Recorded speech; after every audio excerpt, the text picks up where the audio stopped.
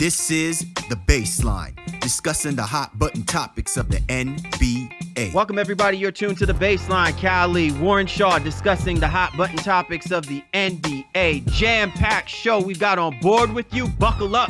We're about to take that ride over to La, where there's a lot happening in Clipper land. Man, big things are going down. And, of course, I got to make sure that I roll with my other conductor on the opposite side. Roll with me hard. Brother like no other, rolling out that red carpet for my right-hand man, 50 grand, NBA aficionado, www.shawsports.net, Big Kahuna PNC, Mr. Warren Shaw, repping out of Fort Lauderdale, Florida. Holla back at me, Mr. Shaw. You living good these days, brother? I'm doing all right, man. I'm doing all right. Thanks for asking, as always. But to our fans and our listeners, salute. Appreciate you so much for tuning in. We have a great show on tap and an exciting, energetic guest coming on board to talk about the state of LA Clippers. And you know, we're going to have a little fun, too, in our drop segment, too, man. So I think it's going to be a great show for everybody to peek out and listen to, bro. Yeah, man. Listen, man, you talk about bringing that funk. Man, we bringing a brother like no other out there in the West Coast, man. He's definitely been on point. He's followed the Los Angeles Clippers. He's covered the Los Angeles Clippers for quite some time. He's got a new show out on Dash Radio. Our man, Clipper Darrell, will be joining us in a little bit to talk about what's happening with the Los Angeles Clippers. A lot of turmoil going on, and I know that he's right in the heart of it, speaking truth to power about what needs to happen for the Clippers moving forward. Also, a big segment we got going on, new segment of the drop, where my man Shaw and I, we gotta check up on some of our players, man. Make sure that they good, they all right. So there's a few players that we're gonna touch on here in our segment of the drop, and get you all good with where they are so far at the outset of this season. So a lot of stuff happening. Also, we got a lot of stuff to cover with injury reports and updates. So be sure to tune in with us here on the Baseline NBA podcast. We welcome those of you who are new listeners, and we always show love to our old listeners as well. Be sure to get my man Shaw at Shaw Sports NBA. Get at me at GameFace Lee. Our Twitter handle at NBA Baseline. Available on all the major platforms. You know where to go to in order to check out the Baseline NBA podcast. Never say no more. We're coming to you live direct from the Almighty Ballers Network. If you want the basketball goods, you want to hear about it, then be sure to check out Almighty Ballers. 24/7 basketball talk all day, every day. Baseline NBA podcast features there. We'll also feature on the 16 Wins a Ring website. If you want the content and read the goods about everything happening in the NBA, check out 16 Wins a Ring. We are exclusive there, and we are also exclusive on the Nothing But Net network via Dash Radio. Dash Radio, one of the up-and-coming online streaming websites. So be sure to go to Dash Radio. Check out the new show with our man Clipper Darrell. And while you're at it, check out the Baseline NBA podcast as well, too. You know how we do, and you know how we roll. It's time now for the breakdown. Time to break it down. Put you down to the bone gristle. Time now for the breakdown. Cali, Warren Shaw, the Baseline NBA podcast. This week, we have a special guest. I always feel like our guests are special, but this is phenomenally special because normally we don't get an opportunity to reach out to the West Coast like the same way that we normally do. But to really talk about the state of affairs that's happening with the Los Angeles Clippers, I think it's only right that we put somebody on who has been knee deep, ride or die with this franchise through the good and the bad. And even right now, as we speak about the Clippers and the bad, it can't be much worse than what they've been dealing with prior to Ballmer coming in, to Doc Rivers coming in. But the best person we felt like that can really give us insight on this is our man, Clipper Darrell. If you don't know who he is one of the more phenomenal radio personalities out there. He's got a brand new show on Dash Radio called Fan Truth. Clipper Darrell, thank you for jumping on board with us here to break down some Clippers basketball, brother. Man, thank you for having me, man. Appreciate it. Listen, I've been someone who's been, enamored with the phenomenon now that is Lob City. It felt like, 4 or 5 years ago, the Clippers kind of went through a reformation project, right? Like this was no longer, the sister basketball team to the Los Angeles Lakers, or the one that that you always play pranks in elementary school on. You wait until he becomes a big boy where he shows you out at the high school prom. There was something different about the Los Angeles Clippers. I think that they really felt like they deserved to be on some grown man business when it comes to how they perform and play in the NBA. And we kept waiting and waiting and waiting for this to mature into something bigger and better. Like we're talking about Clippers, NBA champions at some particular point. And while that hasn't materialized, I feel like something more painstakingly growing is happening with this basketball team because of what we've seen this season specifically. Am I the only person who kind of feels that way, or is that kind of like what's emanating now with the Clipper fan base, out there from what you're seeing? I mean, I understand about the injury situation. Injuries is a part of the game, and that's when coaching comes in. And when you're a good coach, you can coach injuries. I don't care who you are. Pop been doing it, Kerr been doing it. The greats that Pat Riley to Red Auerbach. It's a part of the game. But to me, when you have a structure, when you have a system, and you let everybody know their roles, and you have a great rotation, and you play people in fair minutes, you have a superb team. There's 450 players in the NBA. All of them was high school and college phenoms because they wouldn't be in the NBA if they wasn't. Okay, so let these guys play them to the best of their abilities, and move on from it. It's not being a Clipper fan is not about winning and losing.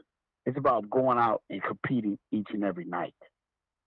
Wow. So you're saying, so wait, I'm sorry to interrupt, Shaw. So you're saying that there's something more about this basketball team that's not just about the W's and the L's. We're talking about that we're now questioning their heart and their effort on a nightly basis with this Clippers basketball team. If and I hope I'm not talking out of place, but that's kind of what I'm getting from what you're saying, Clip. Now, I'm not going to say now the guys are playing with heart. The guys are playing with with the best of their abilities. But when you have a coach that doesn't believe in their bench, and when you go out there and you make a mistake and you get pulled, you go out there, you play 5 minutes, and all of a sudden you make a mistake on defense or even on offense, and you get taken out, you never learn because now you bench for the rest of the game. These guys have to learn. I don't care if you're a rookie. I don't care if you've been in the league 10 years. It's a learning process each and every night, man. And and I always, dictate is believe in your bench. We've had 5 different benches since Glenn Rivers has been there. And it's just getting so frustrating because you can't keep blaming injuries. You can't keep blaming it. If you had a system, you know what I'm saying? It's just like if your show, just like y'all have a show, if one of you guys don't make it, y'all can do a fill-in. Y'all can do a fill-in. You have a structure. You tell a person, hey, this is what we're going to talk about. You're going to move on. The show must go on. It ain't, you know what I'm saying? So you're going to have a great show. But people don't understand that. You know what I'm saying? If everybody knows their role on a team, it makes everything so much better. So, Clipper Darrell, you've been obviously covering the team for a very, very long time and been from super fan, if you will, to get into the status that you kind of have now. And again, you're a bona fide celebrity in the LA community and kind of worldwide, if you will. But what you're saying here now seems to be almost a direct indictment on the management of Doc Rivers, who was at one time president. I think he's relinquished those duties now to Loris Frank. So are you saying that roster construction and the way Doc Rivers has coached this franchise has kind of led to the lack of success or that next level success that a lot of people thought it should have had, and maybe to some of the problems that we're having in this upcoming season? You took the words right out of my mouth. Oh, and Shaw's been known to do that, by the way. He's been known to take words out of people's mouths. Be careful, man. He might snatch up your seat over at your new show. So never that. I got respect. Yeah, but it's so frustrating to see it. You know what I'm saying? Now you tell me you got to change your team, you got to change your roster, you got to change your bench every year. It doesn't work that way. You know what I'm saying? Basketball doesn't work that way. If chemistry is working, let these guys work together for 2 or 3 seasons. Then if it don't work out, you fill in some pieces. You know what I'm saying? But when it came down to last year of getting Carmelo Anthony, you sure didn't give up your son to get him.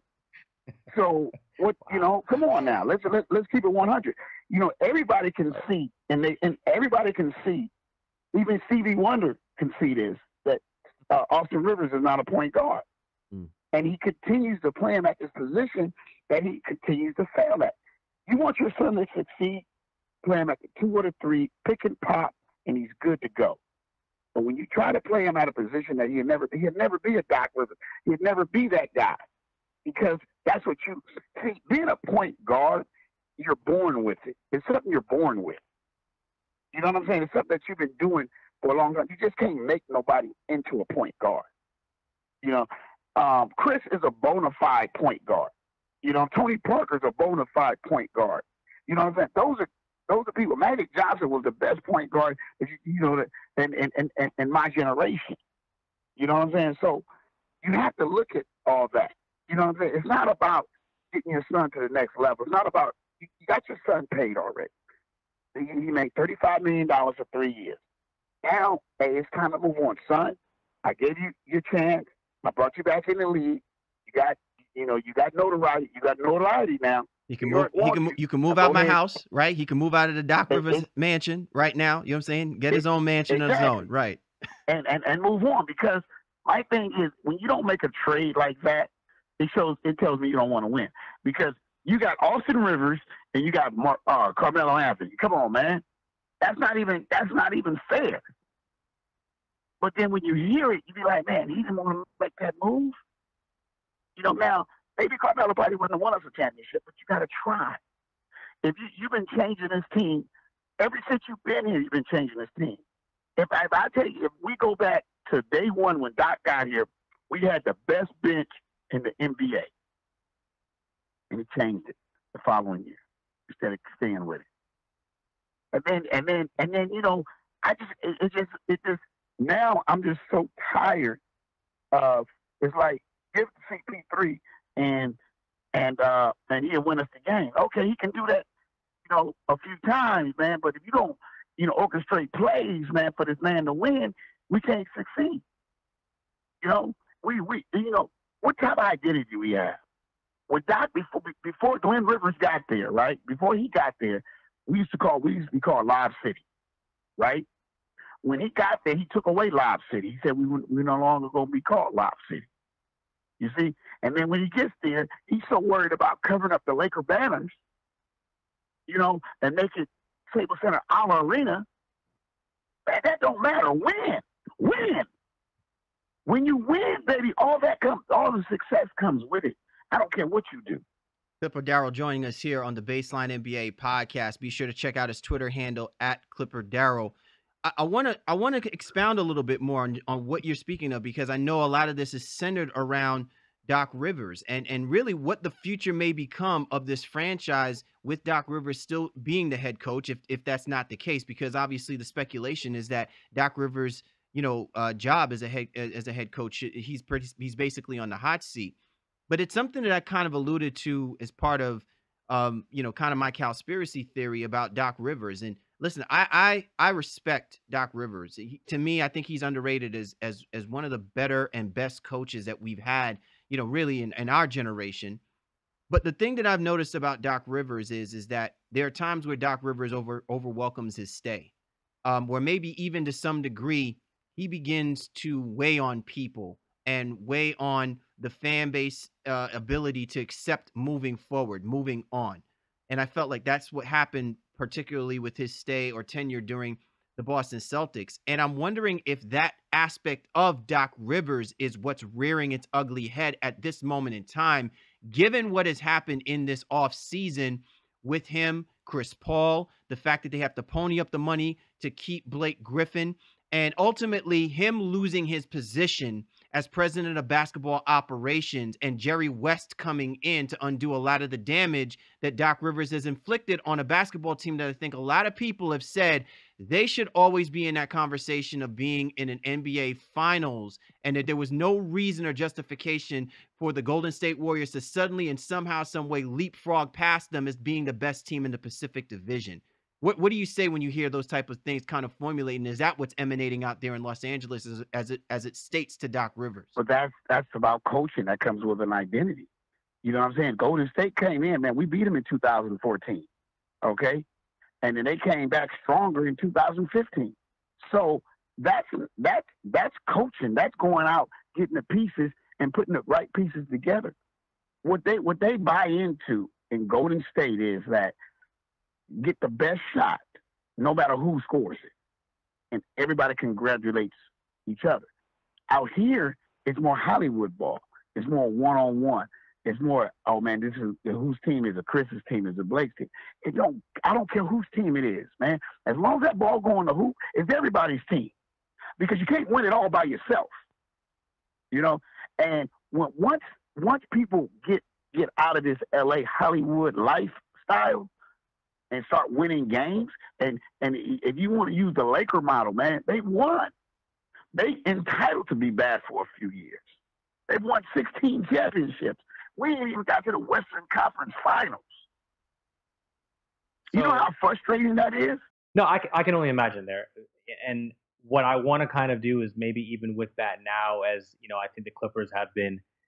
I think they've done a good job in some ways of getting out of the Lakers' shadow. But I mean, I've been to LA a few times, and you always hear it's always going to be Laker town, whatever the case be. But at the end of the day, what you're saying makes a lot of sense. It doesn't matter if the Clippers win at a high level and win championships. Mm-hmm. Then that's truly when they get out of their own shadow. But so focusing attention a little bit more even on this season currently, what were your expectations looking at the roster construction as it is, and now how has that shifted in lieu of the Blake Griffin injury, where he's going to be out for the next 2 months?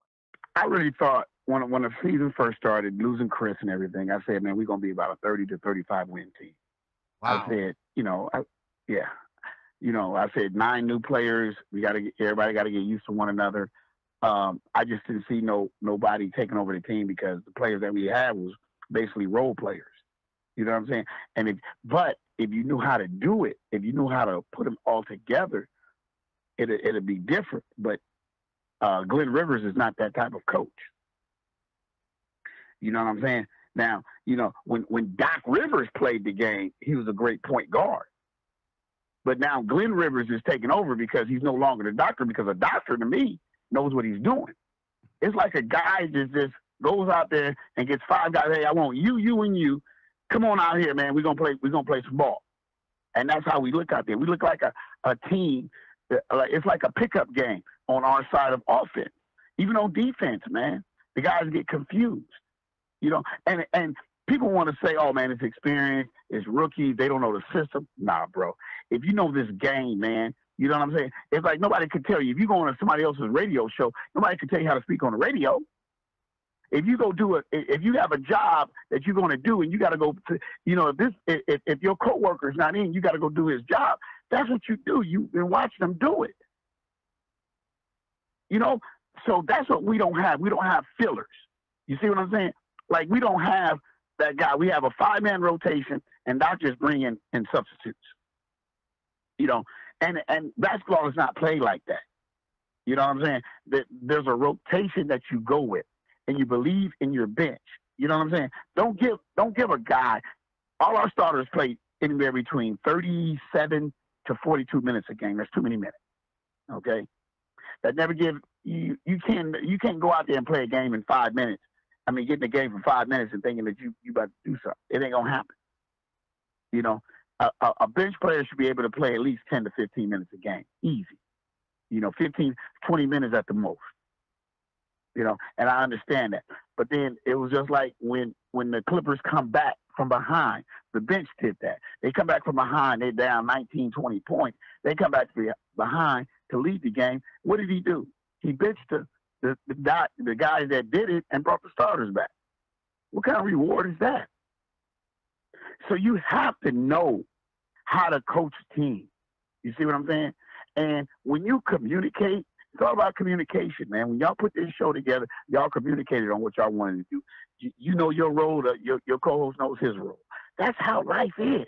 It's just like in a relationship, the same thing. Your girl knows her role, you know your role. You know what bills you gonna pay, she don't know what bills she gonna pay, because y'all communicated. We don't have that, man. We look discombobulated out there. Clipper Darrell joining us here on the Baseline NBA podcast as we're getting in deep, really trying to understand the Los Angeles Clippers, the state of affair, what's happening out there in Clipperland. Listen, just talking with you, my man, it just really feels like there's some serious coupling counseling that needs to happen out there with the Los Angeles Clippers. And I'm more curious now that we've kind of really dissected and let's not sugarcoat this. A lot of this really now lays on the shoulders, of Doc Rivers and what he is set up here, because whatever happens moving forward, I don't know if whether or not it's going to be over the course of a season that when we can lift this cloud that's seeming to kind of float over the state of affairs that's happening with the Los Angeles Clippers. I will say though that I am a little curious about how you feel with reference to Jerry West. Like, where do you see Jerry West fitting in all of this? Let's just say for a moment that Jerry West is not enamored with what's happening with Doc Rivers, the team, and the state of affairs that's happening with the Clippers. Where do you see him coming in and having the kind of imprint that he has had on other franchises, turning whatever black cat cloud is hanging over him to something where people in the Los Angeles community, the Clipper community, can start feeling a little bit more confident about what's going to happen with this team moving forward? You got to think about it. You can't. Jerry can't do miracles, right? It's a respect. Okay, when guys don't want to come, free agents don't want to come play for you. That's a big deal. You know what I'm saying? So when people, my thing is like when free agents say, "Hey man, I don't want to play for Glenn Rivers. That's not me. You know, don't send me there. I don't even want to be bothered." That's a bad thing. So with Jerry West, his hands are tied. You see what I'm saying? Unless Ballmer makes the move and says, "Hey man, go put him in the front office, go do whatever." I know, you know, he's owed a substantial amount of money, but sometimes, man, you just got to eat it. You know, I would have never gave him the extension like he did anyway. You know, but, you know, in Ballmer's defense, he was excited, you know what I'm saying, getting a team and stuff like that. He wasn't thinking as a businessman. He was thinking as a fan at the time. Now he's thinking as a businessman, you know, but sometimes it's too late because we get caught up in our feelings. You know what I'm saying? Or you don't want to make yourself look stupid, you know. But sometimes, man, starting all over, man, is the healthiest thing you can do. Because my thing is, I would honestly, once CP3 asked for the trade, I would have just said, "Hey, Blake, you know what? We would love to have you back, but you know, we just gonna go in a different direction and start all over." Blake is not that player to where he's a game changer. Blake is a two or a three option. You know what I'm saying? I love Blake with all my heart. You know what I'm saying? I like Blake as a person, as a player. I love him on the Los Angeles Clippers. Don't get me wrong. But when you talking about business, when you talk about business of the franchise, you know, he's seen an opportunity yet. Now the Clippers are going to be my team. I mean, Clippers is no longer here. But when it's your team, man, you a 6'10" guy shooting 3-pointers, man, doesn't look good. You know, you supposed to be banging down low, man, with the best. You know, it's supposed to be an inside-out game with you. You know what I'm saying? Where Lou Williams or Wesley Johnson is at the wings, man, and you know they putting it in when you can't do it. That's what this game is supposed to be about. It ain't about an individual. See, when people make it, when players make it about themselves, that's when it's bad. Like LeBron, if you ever notice, LeBron don't make it about himself in his tweets or whatever. He might do that then, but when he plays this game, man, he gives that ball up. You know, he shares the ball because he knows what it does for people and what it does for confidence. You know, now you know, hey man, when I got the ball, be prepared for it. You know what I'm saying? When Blake gets the ball stops, man, he shoots it. Blake can have 2 or 3 guys on him and still try to shoot the ball. If you got 2 or 3 guys on you, man, somebody's open. But it's all about, but that's where I tell people it's all about coaching. It's all about the ability of coaching and talking to these star players, that the ones as leaders of your team, and telling them what they need to do. You see, they don't have no, like when you look at the Spurs, man, they don't have no selfish bone in their body. When you look at the Warriors, there's no selfish bone in their body, man. When somebody misses a shot, everybody runs back on defense. You don't see no powders. You don't see nobody getting upset. No, sorry, I was going to interject real quick because I think that's something where the Clippers have been long noted for, you know, as being crybabies and powders, especially when Chris Paul was there and things of that nature. And I think, you know, on one hand, I'll disagree a little bit because I think Blake does get a bad rap. When he first came in the league, he was dunking all over everybody, and people said that's all he did. Now that he's kind of expanded to be a pick and pop type of guy and does a lot of ball handling, maybe something, but he does pound it sometimes, you know, when tried to take on 2 or 3 guys. So I definitely see that as well too. But you said something that I really want to get your take on, because you said when you heard that CP3 was not going to return, they're going to make that trade, that you would not have offered Blake that money. So again, I guess we're now in a kind of a transitional phase now with Blake being out 2 months. The Sharks are circling and saying, all right, well, now it's time to blow it up. They're 8-13, whatever the case may be. They lost whatever it is, 8 out of their last 10 or however many games we are right now as we record this podcast. Now it's DeAndre Jordan to Milwaukee, DeAndre Jordan to Cleveland, things of that nature. Are you, as somebody who's been a long-term fan of this team and someone who understands the inner workings of what's going on there, is this where you're at? Are you one of those sharks in the water, if you will, and saying, okay, blow it up because this season now seems to be almost lost now that Blake Griffin is gone for 2 months? Exactly. I am. I mean, I'm willing to start all over now because there's no way that until, great coaches do great things with players. I can go in right now and get 30 wins out of these guys. I could. People going to say, oh, man, our players are starters. Our starters are hurt. Our superstars, only one superstar, that's Blake Griffin. Gallinari's not a superstar. Patrick Beverly's not a superstar. Milos, T ain't no superstar. You see, those are role players. And when you're a great coach, you would know that already, and you would never have to worry about that because you have fillers in. So now you get a backup to Milos T. You get a backup to Patrick Beverly. You got a backup to Gallinari. You know what I'm saying? And you got a backup to Blake, but you're not utilizing the guys the way they should be utilized. You see, because we don't have a backup to Milos, because to me he uses Austin, and Austin is not a point guard. Now everybody knows that. Okay, so that's I don't know what he's trying to do with that. But then you got Montrezl Harrell on the bench that could back up Blake. You got Willie Reed that can back up DJ. He's not utilizing these guys right, because without a structure, without a system, you playing freelance ball. So these guys don't know what to do. If you had a system in place and a structure, these guys would know exactly what to do when it's their time. That's why they look so confused out there. You're saying yes, so you'd blow it up per se right now. So you're all in on DeAndre moving on and getting whatever deal you for him right now this season. You're willing to make that trade right now if it comes about. No, I mean, because what are we going to get? What are we going to get for Blake? We're not going to get anybody. Nobody's giving up nobody for when you traded CP3, right? You gave up a floor general man that controlled the whole situation. You didn't really get a lot back for him. And you didn't get a key point guard. You brought in Milos, but now he's hurt, but you didn't get a good backup. You know what I'm saying? Glenn Rivers made the same mistake when he let Darren Collison go, when he had to back up to CP3 before. He didn't want to give him his $5 million. But you give your son $35 million, that's approximately $12 million a year. But you didn't want to give Darren Collison $5 million. And I bet my house a one-on-one matchup with Darren Collison and Austin Rivers, and I bet you Darren Collison will eat him up. And I give Austin Rivers five points to 11. So I know this game, man. I love this game. I love this team. But Doc Rivers has ruined this whole organization single-handedly. That's some powerful stuff. I mean, I really there's not much that I can say.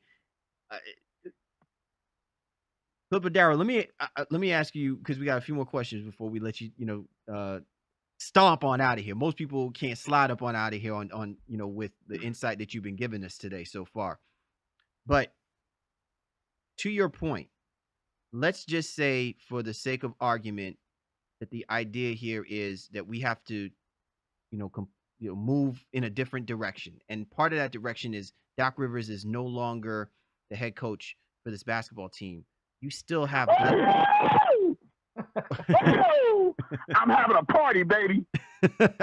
So clearly we know where to be at when that does go down, Shaw. All right, but make sure that we put that on the calendar. But LA ASAP. But if that were to happen, now what do you do when you're talking about head coaches that are coming in, when you know that what you already have in place is a player like a Blake Griffin? We've seen this kind of cycle kind of happen before with other basketball teams. They They cycle through the head coaches a whole lot more than they cycle through the perception that they believe in the player that they've dished out franchise money for. You know, we can already point to a situation with Carmelo Anthony. So my question for you is given what you've endured and seen with this team, if the idea is that you move from Doc Rivers, what kind of head coach are you looking for? Are you looking for a head coach that is going to look for someone that is going to be the point man, the leader man, like another CP3? Or do you think that you go in a completely different direction simply because of the fact that you have Blake Griffin on this basketball team?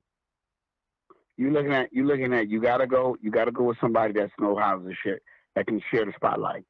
You go after a guy like Mark Jackson. You go after a guy like Fizdale.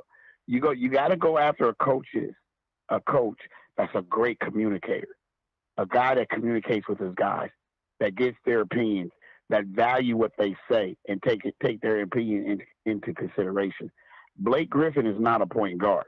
Blake, when you see a 6'10" guy bringing a ball up, and that's why he gets the ball stolen. That's why he gets the turnovers he gets. That's not Blake's job to do.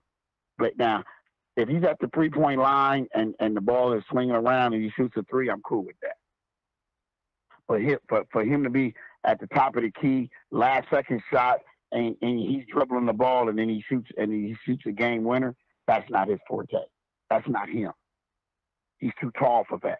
A little guard will take the ball from him, because see, when you're tall, if you notice how LeBron dribbles, if you notice how Magic Johnson used to dribble, if you notice how Kobe dribbled, the ball dribbles so fast that it's hard to take. You know what I'm saying? When Blake Griffin dribbles the ball, it goes boom, boom. So it gives that little guy, that's why he gets the ball turned over. Until he gets that fast dribble, that's different. But he's not low to the ground either. So the ball comes up too high. DJ, they have to set DJ up down low. Okay?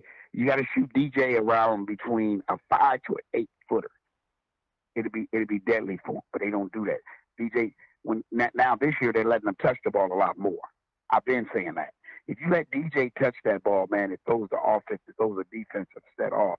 When people come in and play the Clippers, they say, "Oh man, we're playing 4-on-5 anyway," because they never give DJ the ball. Only thing DJ does is put back. You see what I'm saying? But he leads the league in rebounding. So you got to be able to utilize your players. And I know when you bring in a smarter coach that will utilize them guys in that way, man. And if the guys believe in them, man, because I believe in DJ, and I believe DJ could develop. I mean, anywhere between a 5 and a 10 footer, easy. You can develop that, but you got to feed it to him.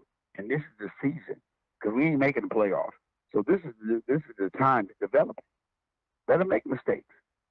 Have you ever noticed when he makes the mistakes, man, he jump back down on defense, man, and does something crazy? That's what basketball is all about. Let these guys play, man. Quit trying to control every aspect of the game, man. This game is not a one-on-one game. This game is a team game. Share the ball and let them play, man. Clipper Darrell, I think you said it all.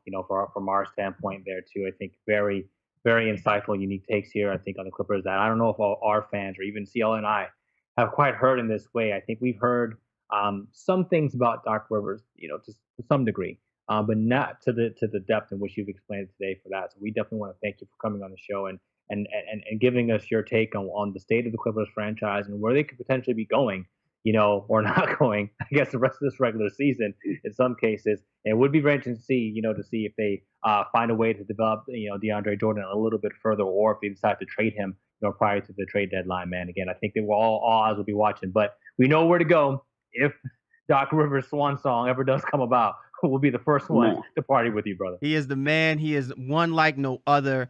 If you really want to hear him, go on full 100, then you definitely need to check out his new show, The Fan Truth. It's on Dash Radio. The Twitter handle for the show @fan_truth. He is a host, personality, a basketball lifer, the man like no other. He also has a float that will be featured at the Compton Parade. And I'm hoping, and I'm sure my man Shaw is hoping as well, too, that him along with Jack Nicholson will be riding along on that float It'll be a pipe dream. But more than anything, Hey, man, don't forget Spike Lee, baby. Don't forget Spike Lee. you got to put Spike on it. You got to put Spike on there as well, too. Clipper Darrell, man, we so appreciate you hopping on board with us this week to break down the Clippers. And congratulations, one, on the new show, and also congratulations on the float and the presentation at the upcoming Compton Parade, brother. Happy for you. But I appreciate y'all having me today, though. Still aftermath, and ain't nothing after that. Time to go aftermath. Cali Warren Shaw, the Baseline NBA podcast. What a phenomenal interview with our man Clipper Darrell. Shaw. Oh, man, where do we begin with this? Where do we begin with this? If Clipper Darrell is basically saying they have had it up to here with Doc Rivers as the head coach, I mean, like Dr. Dre said, if it's a rap, it's a rap, right? Like, can any more be said about that? Well, I think he brought some definitely unique takes that I don't know if I was expecting in terms of the amount of heat he had for Doc, in general, for building this organization. Butane, brother, butane. Yeah, but for building the roster, but not only the roster construction, but the overall rotations, how he's player development and things of that nature. There was a lot of things there, that he's laying at the feet of Doc Rivers, or Glenn Rivers, as he was calling him in the interview, and saying, you know what, this is a result of his inability to kind of get it done. And I think there is some blame there for sure. But I also think it may be in the case of DeAndre Jordan, whether or not they make a trade right now, I'm not of that mindset right now where I think they should be trying to take pennies on the dollar for any of their players per se. But it would be hard for a guy like DeAndre Jordan to all of a sudden gain a jump shot in the middle of the season. That's something that he needed to be working on throughout the summer. And the fact that he's however many years in league now and doesn't quite have that, I don't think you can put that on Doc Rivers.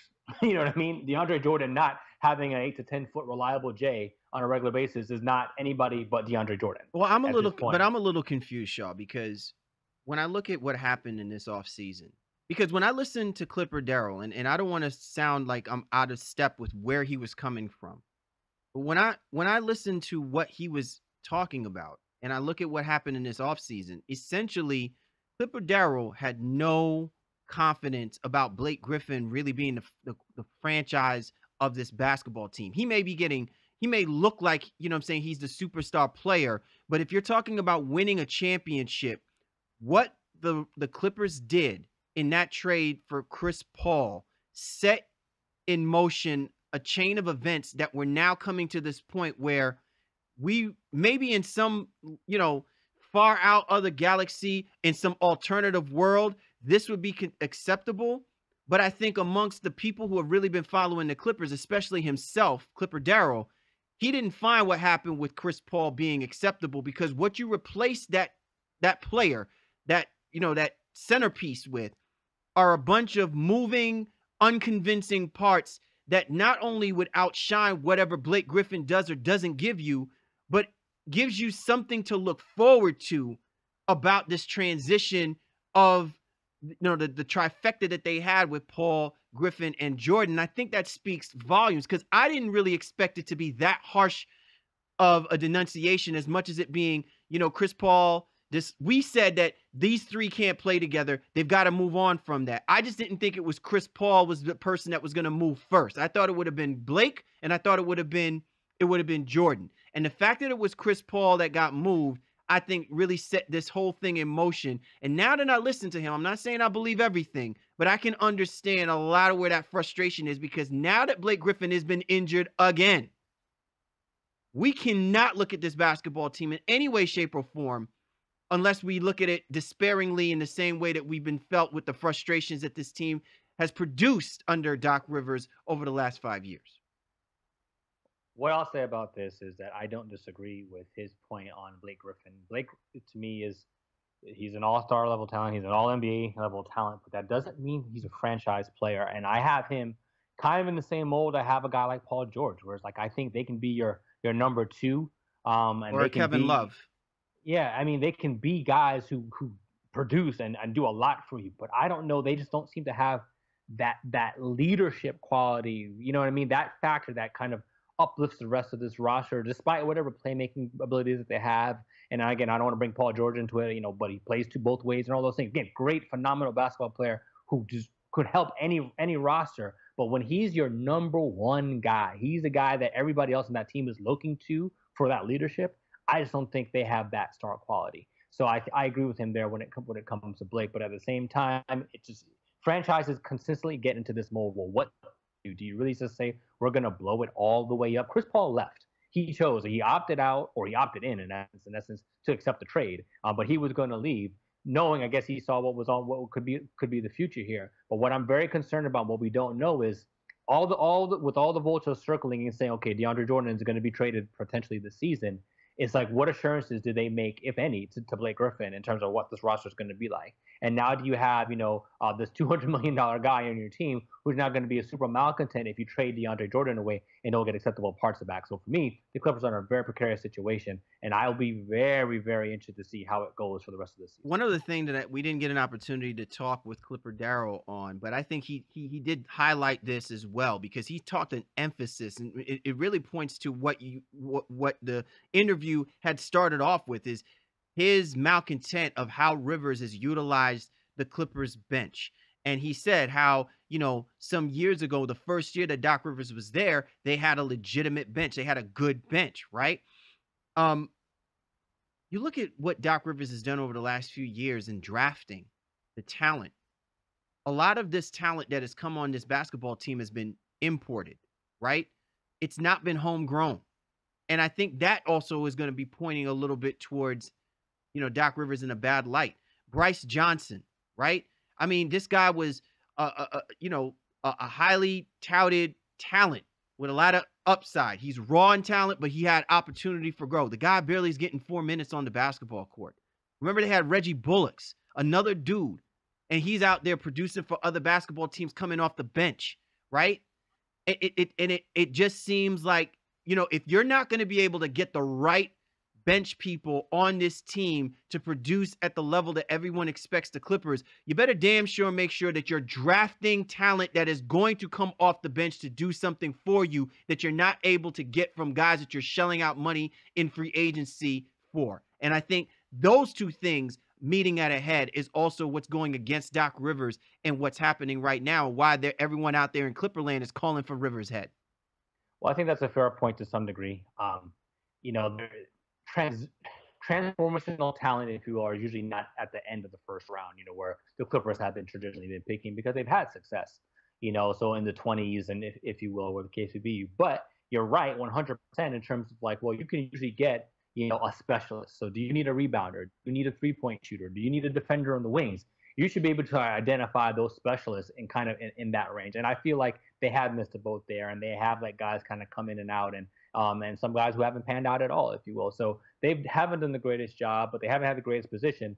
But like I just said, that's where I think they should have maybe tried to focus, because they might be trying to get, they're trying to hit a home run when they really should be trying to get singles, with their draft positions that they have, and they haven't done either with that in the last couple seasons. So unfortunately for the Clippers, it's not looking very good for them for the rest of this season, and it hasn't been very good despite the level of talent that they've had on their roster for the last 5 years. And again, I hope somehow or in some way there's some sort of resolution that comes, relatively quickly, because LA and Clipper Darrell and all that LA fan base, Billy Crystal and the whole nine, they deserve better. And I hope they get better very, very soon. All right. Well, what do you think, our listeners here at the Baseline NBA podcast? Do you think that the time has come? Is Doc Rivers, should he be on the outs? We definitely want to get your thoughts and your take about the state of affairs with the Los Angeles Clippers. Be sure to get at us at NBA Baseline. Coming up on a segment of The Drop, we got a new segment we like to throw out there, man. My man Shaw and I, we always like to get creative with this stuff, man. So we want to make sure that there's some players out there in the game right now. If they good, if they all right, they might be running a fever or so. So check us out here on the flip side here on the Baseline NBA podcast. Time now for The Drop. Callie Warren Shaw of the Baseline NBA podcast. New segment, hot take. Here we go. So Shaw and I have been sitting here over the course of this weekend, been mulling around, thinking, what's another way that we can bring in a fresh new way to, liven up the show, obviously. Our show is always live, but my man Shaw came in, he's like, sometimes, man, we see some of these guys out here on the basketball court balling. You be saying to yourself, man, you good?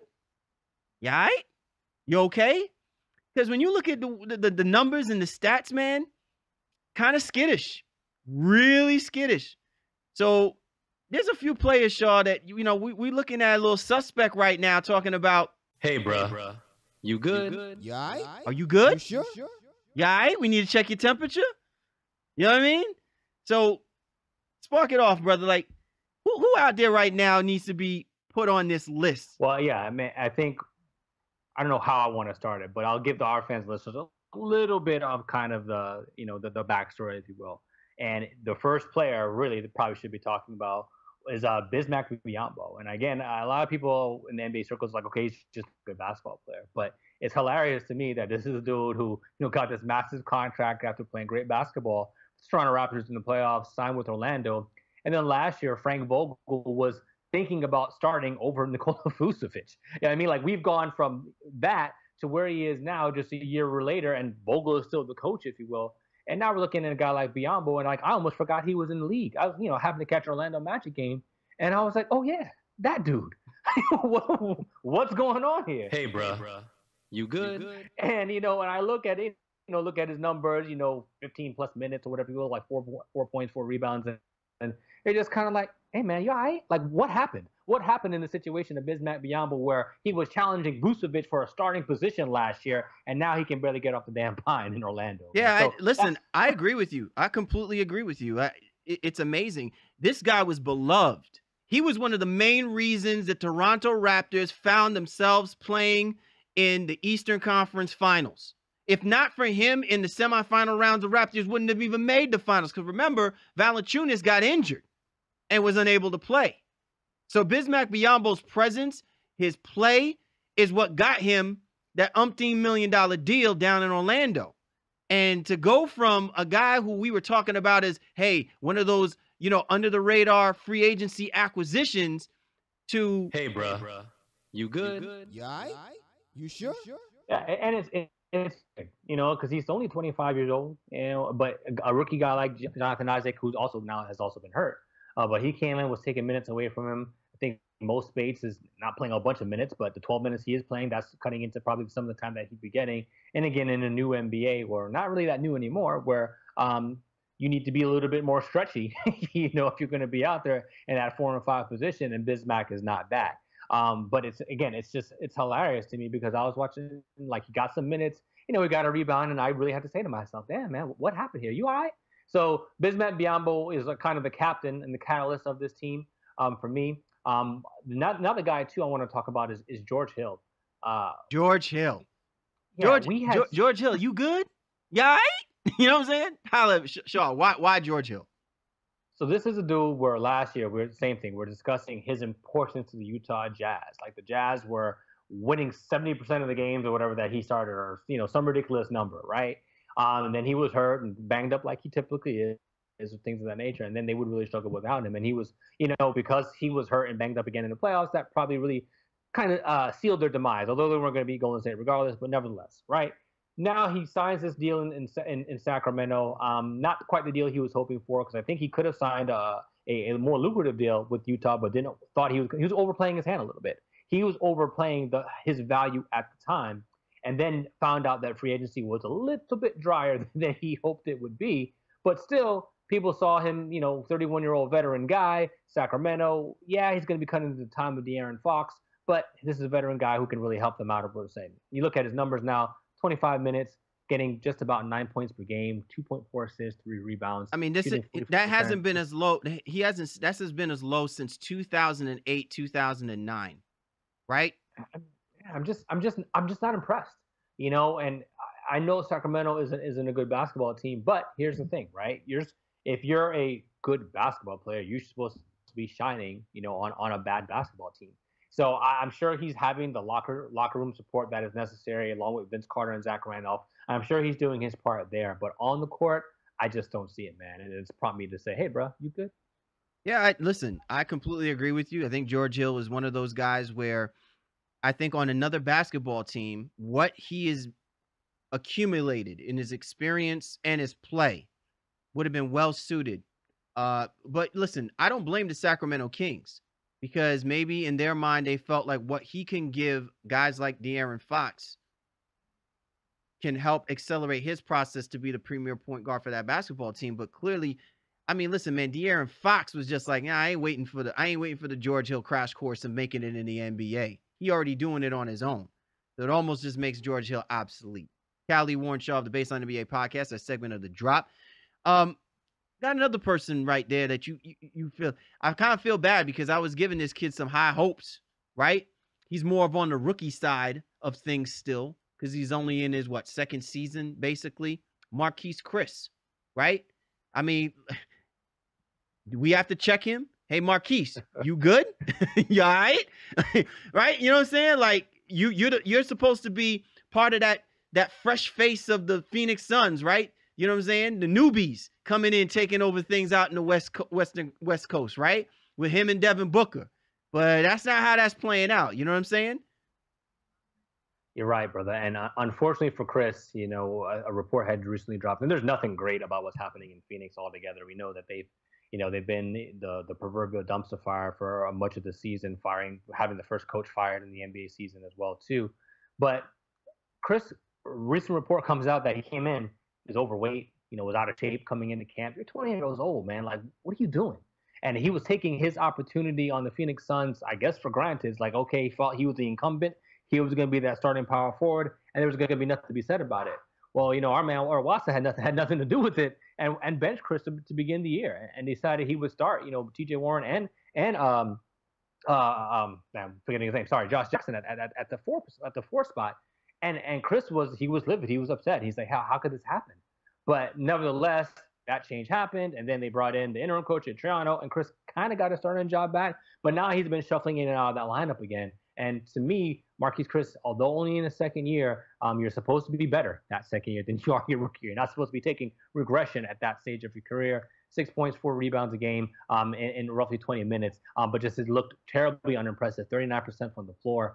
As a guy who really is a four-man and not super stretchy, if you will. Yeah, he can go out there and knock down some mid-range stops here and there, but he's just not a very good basketball player at this stage in the second year. And for me, he's not good. And so I think the Phoenix Suns are hoping for a lot more for him for the rest of the season. All right, one last person, Shaw, that we definitely think might be worthy of acknowledging. It's kind of twisted how we're doing this, but if we basically said, "Hey, Nicholas Batum, you good? You all right?" I feel bad for saying it that way because every time I feel like that, it's really like he's like laying out on the basketball court, clutching on something on his body part that fell out because homie can't stay healthy, man. Straight up and down. Talented brother, really talented. And I'm sure that the Hornets organization was man, listen, just give us 50% of Batum, but 100% healthy, right? Like, that's what it feels like right now. And anytime I go up to him and say, yo, Batum, you good? Bruh, you all right? I'm not saying that because I think your game is lost. I'm saying that because are you going to stay healthy? Are you going to be on the basketball court long enough for us to see you from the beginning to maybe the end of a basketball season? Right. And I think with him, like I said, it all starts with health with Batum. And he's back. He's been nicked up again, too. He missed another game since coming back with that elbow. But only at 27 minutes a night where he's been 30 or more for the last roughly 7 seasons, if you will. Like, he's a guy who's, again, not just a rotation player. He's a high-level rotation guy and somebody that a team really does depend on a regular basis. And he's just not producing quite yet. And you can say he's still banged up with catching his wind, and maybe Clifford is monitoring his minutes a little bit. And they have some great help from, almost the opposite of this segment where we're talking about a couple of weeks ago with the emergence of Jeremy Lamb. So I think Lamb's great play is kind of like, all right, maybe they take a little bit slower with Batum, and even a rookie like Malik Monk, has gotten a couple of minutes here and there as well too. But for me, Batum is a guy who does it for them on both ends, can pass the basketball to help Kemba create and get others involved. They're going to need him to get back on track more than the 10.5 points per game. But more importantly, the fact that he's only shooting 37% from the floor and 22% from three, very concerning from an offensive standpoint for Nicholas Batum. Yeah, man. So a lot of guys right now that we're keeping our eye. We got our eyes fixated on them, man. We got the GPS satellite roaming around all parts of the NBA, right? And so Josh Richardson, Jay Crowders, they were almost on it. We almost had them on our list. But suffice to say, they started writing on the wall, start stepping their game up. Now they're important cogs once more for their respective basketball teams. But don't be that dude. Cali, Warren Shaw, Baseline NBA Podcast. And this was The Drop. Coast to Time now to go coast to coast, discussing the news in the association. Ready to rock and roll, Mr. Shaw? Absolutely, man.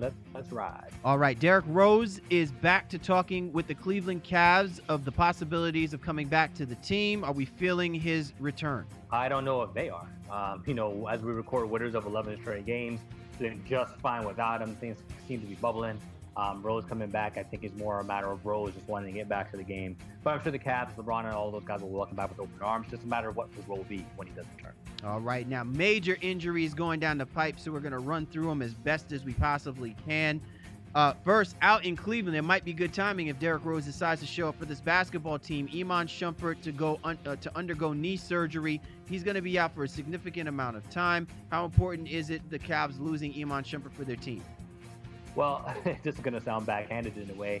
Unfortunately for him, the original injury just didn't heal the way they wanted it to. But my backhandedness comes in whereas I think they were trying to put him in potential deal with Tristan Thompson to maybe move him out of there. So the fact that he's now injured and is going to be on the shelf for a little while is obviously going to prohibit any trade from happening with Iman Shumpert. So this is more business than it is basketball. Out in Orlando, Terrence Ross. He is now out indefinitely with a knee injury, albeit I don't know if it's going to matter much. The Magic have been scuffling, but certainly his scoring capabilities is certainly going to be lost when it comes to the Orlando Magic and that basketball. Yeah, I hope Ross gets back soon, but I think this means it opens up time for Jonathan Simmons now to really kind of go into that starting lineup and take on, 3+ minutes a night on a regular basis, which I think should be great for him. And then also give Jonathan Isaac the chance to shine when he gets back as well too. But hope Ross gets back soon. It was kind of a brutal looking injury if you saw it over the course of the last week. All right, out in Miami, Hassan Whiteside, significant injury with his knee. He's expected to be out until mid-December. Can the Miami Heat hang on without Whiteside? Yeah, we don't know. And a lot of conflicting reports coming there from out of Orlando where he keeps telling the team that it's a bigger issue than they seem to be leading on. They're like, hey, just rest it up and we'll give you some rehab. Put some ice on it and it'll be fine. So hopefully Whiteside and the team, hopefully the team is correct and Whiteside will be back on the court sooner than later. But if he's out, that really is going to impact their chances of making the playoff run, as I know they were wanting to do that down here in South Florida. All right, out in Atlanta, John Collins and Dwayne Dedmon both out with significant injuries, shoulder and leg respectively. Collins out 1 to 2 weeks and Dedmon out 3 to 6 weeks. Shaw, what does that leave for the rest of the remaining roster of the Atlanta Hawks, or do they even have a roster still left at all? That means Ersan Ilyasova and Mike Muscala, when he gets back, now get the lion's share of the minutes, if you will, and that's not all that sexy.